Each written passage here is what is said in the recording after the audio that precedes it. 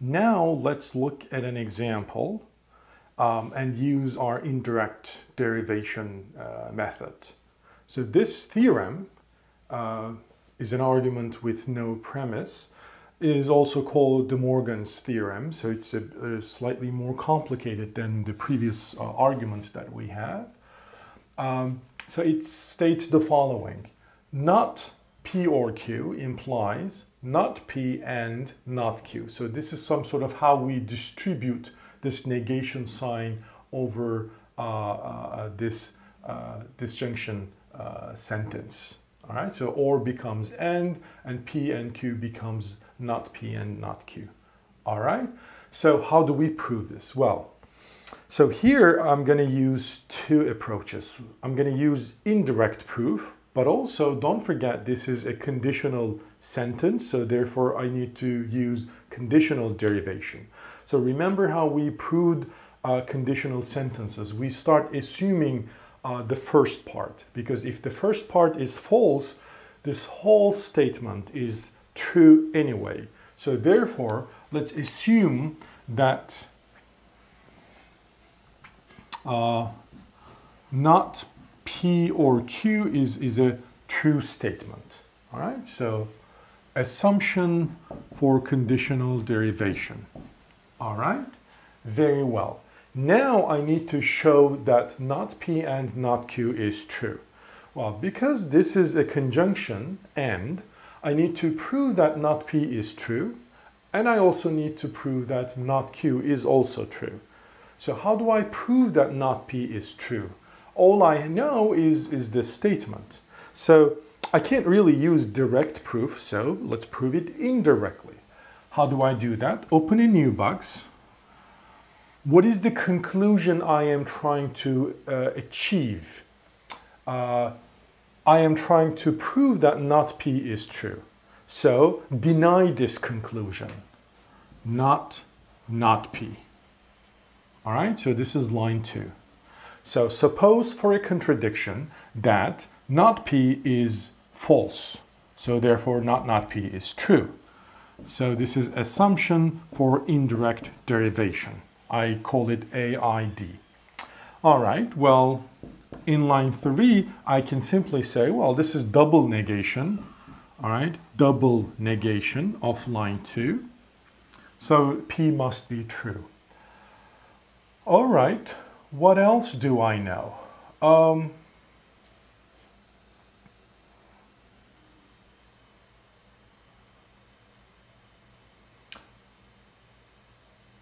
Very well.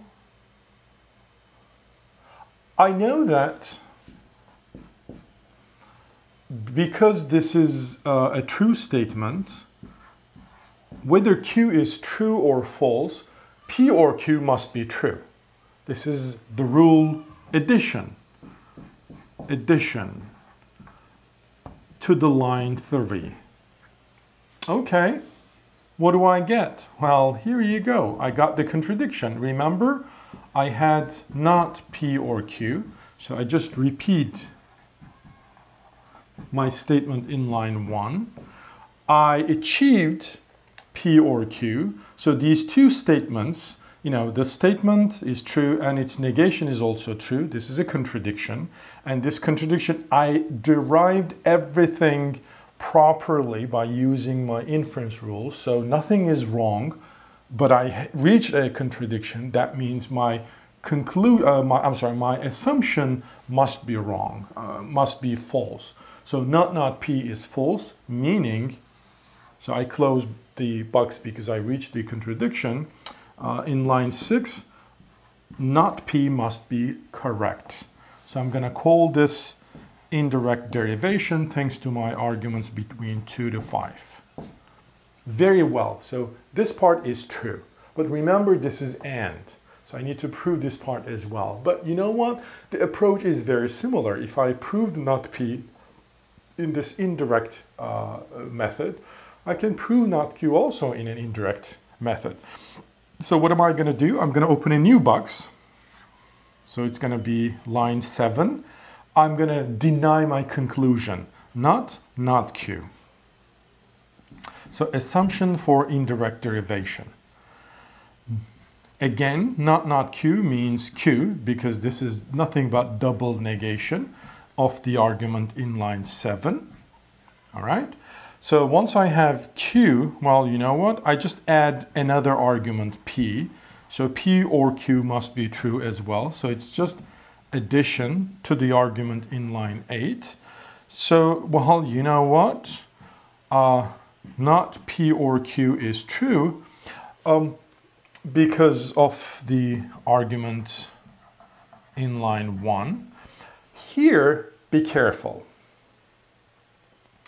When I do some proofs in this box, I can use this line. I can use this line, but I'm not allowed to use anything in this box. Why is that? Well, because anything in this box relies on the assumption that not P is true. But what if it is false? In that case, this P or Q, not P, so these may not be true. All right, so therefore, everything within the box, well, except this one, because this one is just a repetition of line 1, but everything in this box or in any sub-proof is true conditional on the initial assumption that we made. So therefore, you cannot take an argument outside of its box. All right? Here, I take this argument outside of the box because by using the indirect derivation method, I proved not P must be correct, true. All right? So therefore, this is why it is outside of the box. So that's a very important point that I wanted to make.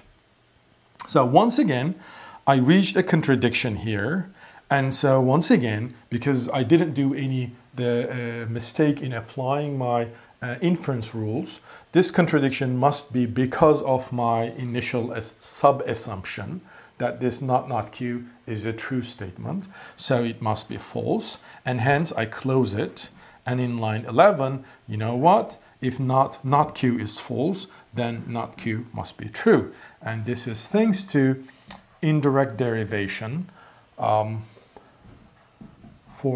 thanks to the arguments between 7 to 10, not 8, I'm sorry. All right, so one more line. I'm sorry, I don't have any space there. So line 12, I already proved in line 6 that not P is true. I already proved in line 11 that not Q is true. So therefore, not P and not Q is true. This is conjunction between the arguments 6 and 11. And that's the conclusion that I was trying to reach. Remember, if this is true, this must be true. And if this is true, that was my starting assumption, then this must be true. Hence, therefore, in line 13, I just rewrite the theorem. Not P or Q implies not P not Q is a true statement. This is the proof of this theorem.